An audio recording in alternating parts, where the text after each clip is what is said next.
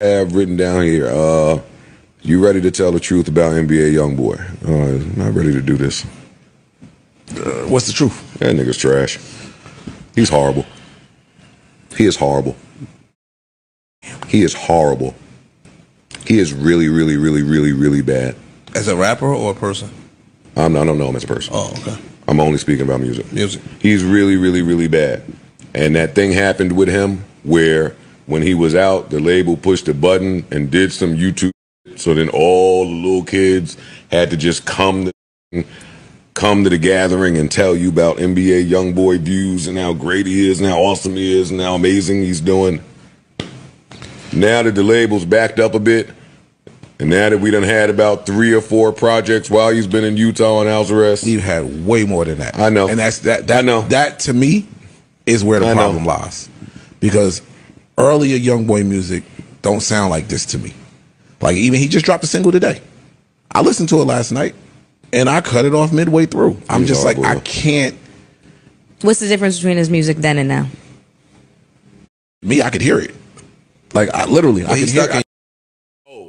I'm old. He ain't making it for me. I got that part. But might play a Youngboy sleeper, man. Tell me so I can leave. You won't hear none of that. He's an idiot. I don't have nothing else that I need. This thing I dropped was decided to my album still in the top 10.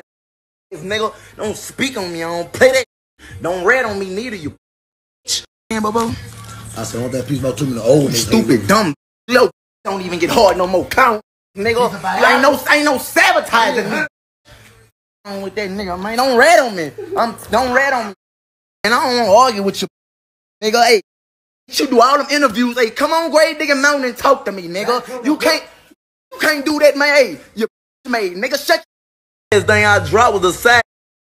Yo, it's Big Ant, the spokesman, man. We back. Another edition of Urban Politicians TV, UPTV. Make sure you stay on your pivot at all times, man. Had to come tap in. And when I opened up the phone this morning, I seen that timelining, that algorithm. And then I say, oh, the internet is internet in full throttle.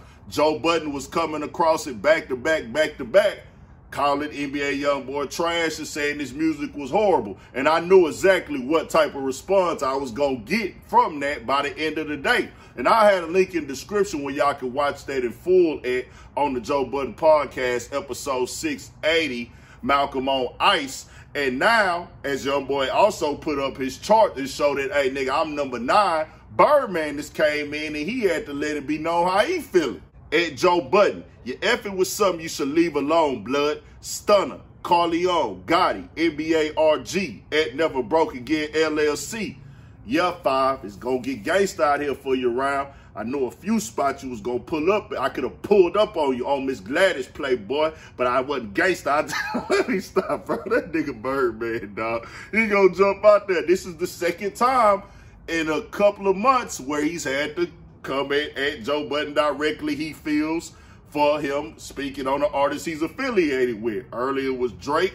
This time it's NBA Youngboy. And I'm going to tell you like this right here. This is that slippery slope in hip-hop when it comes to media and the artist. When you give an honest critique on music, when you're not really that big of a factor or a following, an artist might not even see it. It falls on deaf ears. But when you a popping figure, one of the faces of this thing, not just rap and hip-hop, but podcast culture in general, it's going to look away when they open up their phone and see it on 20, 30, 40, 50 blogs back to back. All the fans is tagging them and it's headlining, Joe Budden is calling this artist trash. And the context that went with it, as on the label programmed it in a certain way and insinuating that it's kind of fake and it's kind of like pushed a certain way. Everybody's entitled to their own opinion. And a man got to be able to take an opinion when it comes to his art. If you're going to put art out there, you got to be ready for it to be judged. That just is what it is. But at the same time, people going to react differently. That's how this game going to go at times and stuff like that. But that nigga NBA Youngboy jumped all the way out there. Said, nigga, your dick don't even get out. I said, bro, I have never heard a nigga tell another nigga that in my life. That nigga NBA Youngboy be coming with some shit out the hat. Nigga say he on Murder Mountain. I say, man, this nigga tripped all the way. That I heard about, that nigga said grave digger about. That nigga that named his spot in Utah. And this had kicked off, I remember earlier this year when Joe Budden questioned NBA Youngboy, saying he was trying to stop the violence and everything like that there. But man, they all successful. They all getting money. They all doing their thing. So it'll work itself out and everything like that. But I'll say this, man, this is one thing about this rap and hip hop space we in now, bro. It's just get to this point, nigga. Everybody gonna have a difference of opinion, and your opinion can travel across the culture in less than 5 minutes because we in the age of information, man. And that's just the way this game is going, the way the game is made right now. And the best thing you can do is play it how it go, man. Most definitely. NBA Youngboy got some tracks that I do rock with, though. Most, you know, he got some stuff I put on, be like, okay, this is a cool little project and stuff, or a couple of songs, and then there's other songs that I might not like as much. But I'm the type of nigga, if it ain't for me, I'll just say it ain't for me. But if I see it getting promoted and pushed and everybody is saying it's hard, then I'll be like, okay, nah, I ain't feeling that. But if it ain't just for me, it's a younger artist, and I know he catering kind of to that younger crowd and stuff, I'll be like, all right, do your thing. That's for them and stuff like that. But the words, they do sting, they do cut deep at times, and this is how the game go. Tell me what y'all think. We got more coming, more videos, 1000. Stay on your pivot for shit show. More coming.